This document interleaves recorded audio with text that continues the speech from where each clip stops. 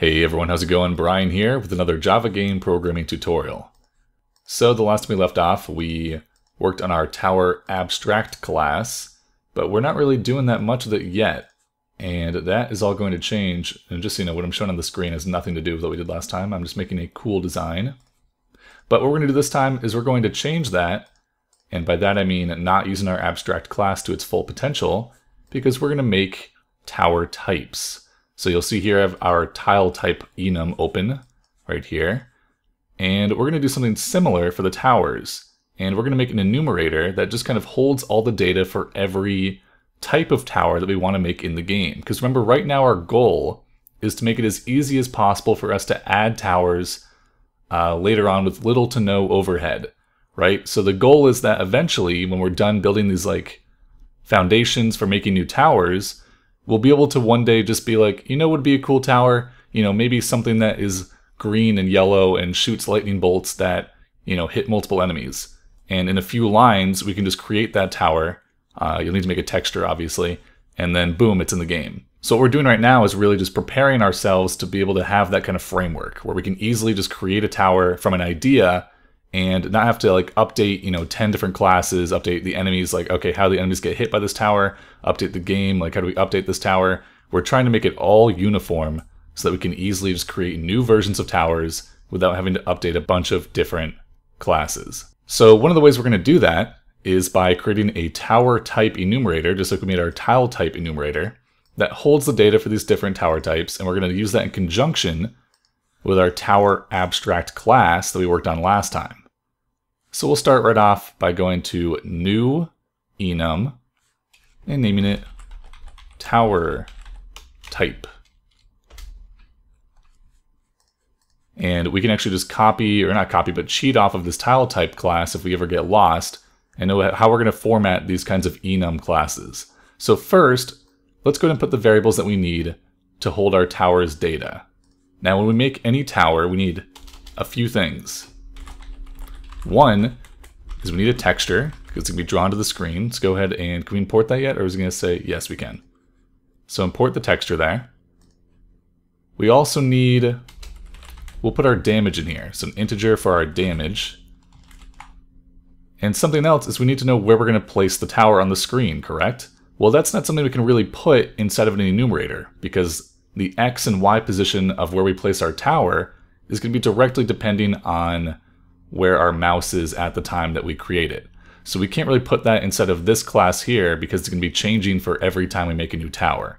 So this class is just for the things that, no matter where the tower is, are still going to be the same every time.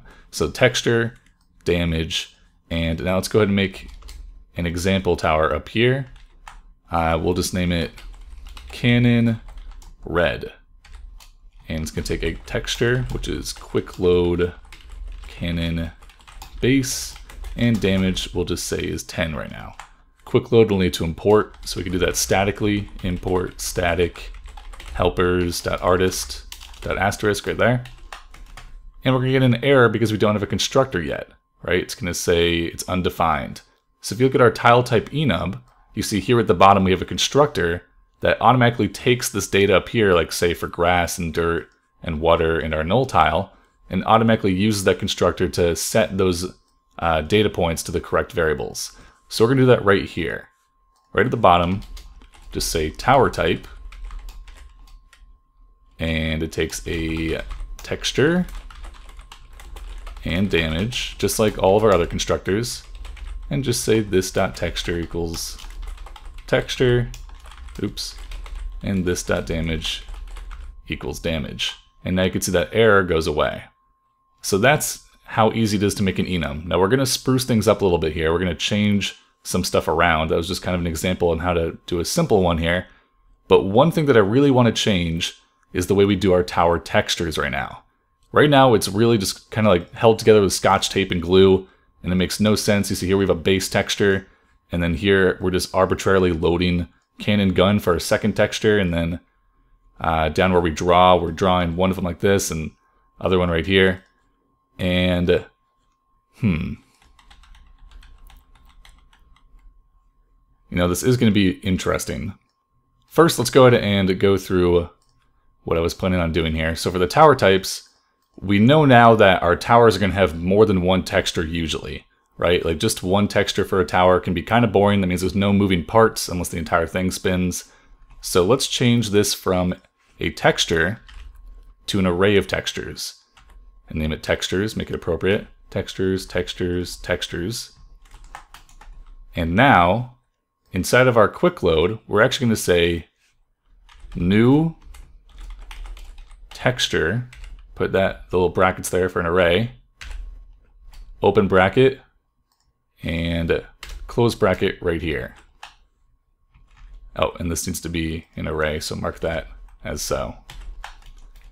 So what we're doing here is we're passing in an array of textures. Right now it's just one texture inside the entire array. The array is in between these two brackets here.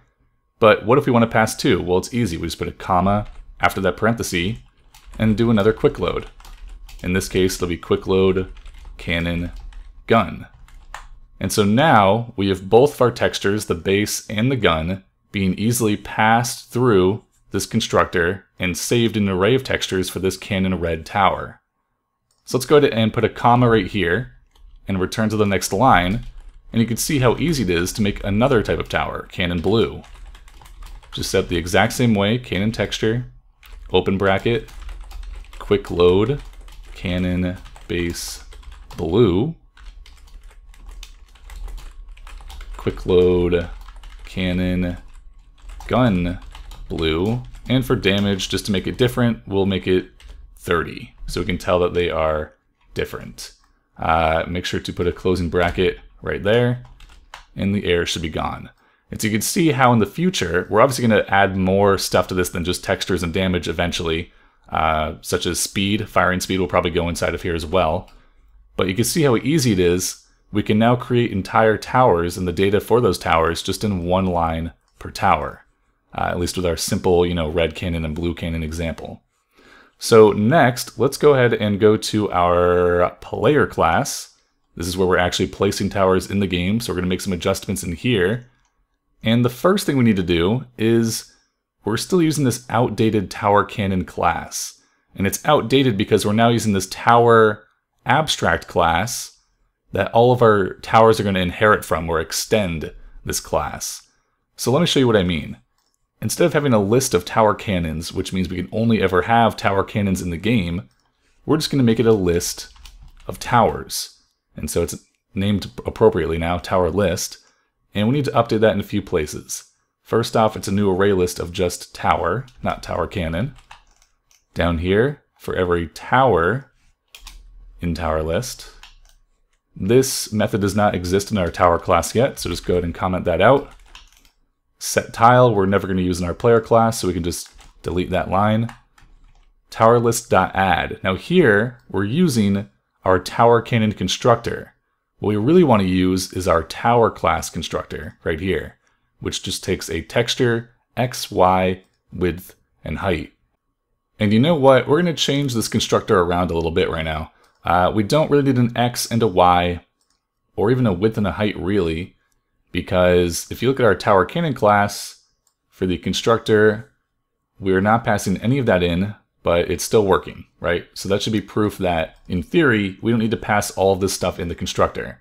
What we can do instead is, you see in our tower cannon class, we're passing in a start tile. So we're passing in a tile in the game world that our tower will start on. And for our x, y, width, and height, we can actually get all of that data from that one tile. So let's go ahead and erase all of this.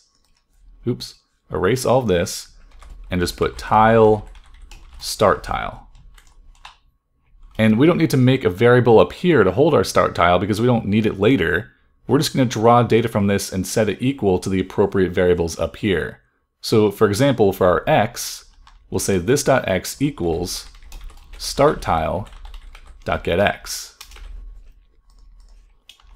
This.y equals start tile.getY. Width, I'm not sure if our tiles have width or not as a public variable. We'll see. Start tile.get width, they do. Except it's a float, is that what it's saying? I think we should change that in our tile class actually. Let's go to our tile class here. And, let's see how easy this is to change. Let's make our width and height integers. Private int width and height.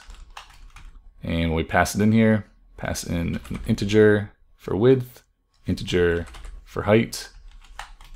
And our getters and setters are going to be incorrect now, so just make this an int and this an int. And now our getters are also returning floats, so let's just change that to int. And where's our get height? Here it is, int. There we go. That way everyone's using width and height as an integer, so it's nice and uniform. So this dot width equals startTile.getWidth. This dot height equals startTile.getHeight. And now, just using the start tile in our constructor instead of x, y, width, and height, we've abstracted all of that data from that one tile. Now, we're going to do something else here too, because remember, we're passing in more than one texture for each tower. And normally we'd have damage in here as well, but instead, we're going to do something similar where we just pass in our tower type that we just created, and we can then take the data from that. So instead of texture here, we're going to pass in a tower type that I will just call type. And we also need to update our texture to an array of textures, which I'll name textures. And we need to set this.textures equals type.textures. So that would be the textures that are part of this tower type, whatever we pass in. So if we pass in, you know, cannon red, then our textures will be equal to cannon base and cannon gun in that order. So let's go to our tower class again. We can also set our damage over here as well. So let's do that right up here. This dot damage equals type dot damage. Target we'll worry about later. Textures we have equal. Now let's go to our draw method, which is outdated now because we're not using just texture. Instead, and this is how it gets a little bit hairy with rotating textures. We might work on that next time. We'll see. For int I equals 0, I is less than textures.length I++, and go ahead and indent this line. And we're going to load textures at I. So this is just a normal for loop. You know, we're going to go through all of our textures that are inside of our textures array for this specific tower, and we're going to draw them in order. That's why it's important when you make a new tower to always have the base first and then the gun on top. So we might have like more complex towers later on with like, you know, multiple spinning parts and, you know, reticules and all this crazy stuff like all around it, making it look really complex and, you know, good looking towers that might have like 4 textures per tower. So it's important that when you make a new tower, you start with the lowest texture, as in, you know, if you're looking down at the world, and then kind of build up on top of that. So that is our tower draw method. Let's go ahead and go to our tower cannon blue. We need to update that constructor to kind of mirror what we have here, which is a tower type and a start tile. So we can get rid of all this stuff here and put in a type and a tile, and just type in type and start tile. And it's as easy as that to update that. We no longer need this, so we can get rid of that. And now back to our player class. So this is where we're adding new towers to the game. We're still adding tower cannons, which we don't want. We just want to add a regular tower. And see, what's really cool about having an abstract class for our towers is we can put all of our different towers into one list, into one array list that we can kind of cycle through and draw and update. Before we had a list of tower cannons, which was only one specific type of tower, but now that our new towers are going to be extending this default tower class, this super class, we can put, you know, our missile towers and laser towers and electric towers and arrow towers and slow towers and fire towers and whatever, all into one list of towers, because we know that they all have the same update method and the same draw method, so we know we're not going to break anything, and Java allows us to kind of just collect all of those different types of towers into one list under tower. So we're going to add a new tower here, and we should say we'll add a new tower cannon blue. And it takes not a texture, but a TowerType dot cannon blue. And a tile, which we have there. And we're not doing enemies yet. We're going to reintroduce that. But for right now, we can get rid of that wave manager and that damage right there. And perfect. We now are adding a new tower cannon blue to our game. Let's go down to the other error. Here is when we press the T key, it would randomly place a tower like up at the tile 18.9. That was for testing, so we can get rid of that. Just go ahead and delete this entire part right there for the T key. And we have another error right here. Something with, do we not have too many parentheses? No, what's wrong here? Oh, there we go. So 3 closing parentheses. And our errors are gone. So let's see if this worked. First, let's add t.draw right here. Now, if this worked, we'll be able to place the blue version of our tower cannon anywhere on the map by clicking the tiles on the map. It won't be tracking enemies and shooting enemies, you know, the more advanced functions that we haven't added yet, because if you look at our tower class here, our super class, our update is still completely blank. But it should draw both of our textures in the correct order, and it should appear with the correct blue textures, not the red ones. So let's go ahead and go to our game and try it out. All right, cool. So it looks like it worked. So we have our blue cannon towers here. And just as a preview for how easy it should be for us to switch this, if we just change this from cannon blue to cannon red and play, we now have our red base texture and a red gun texture. Of course, we're still making it a tower cannon blue and just passing in the red, you know, phenotype, I guess. And the reason we're doing tower cannon blue, you might ask, because even though we're passing all of the data, such as the texture and the damage within our tower type, the reason we have subclasses like tower cannon blue is that we can extend this tower. We're not really making good use of it yet, because right now all we're doing is we're not really extending anything. We're just saying, you know, use the tower constructor. But we could add methods that are specifically for our tower cannon blue class, like, you know, blue enemy fire. This isn't even a real thing. Don't type this. But the point is that we could extend beyond what our tower class has by adding specific methods just for our tower cannon blue tower in this class. So if we had a tower that, say, slowed enemies, that's where we would put that slowing mechanic. We wouldn't put it inside of the super tower class, we'd put it inside of here. And that's why we still have this class, even though it might seem kind of useless so far. We're going to be making better use of this in the future. But for now, I think we're going to stop there. Next time, we're going to introduce those advanced, you know, tower cannon methods such as acquire target and is in range and all that, like firing mechanics and projectiles and stuff like that, tracking. We're going to work on introducing that into our tower superclass. So thank you for watching, and I will see you next week on Indie Programmer.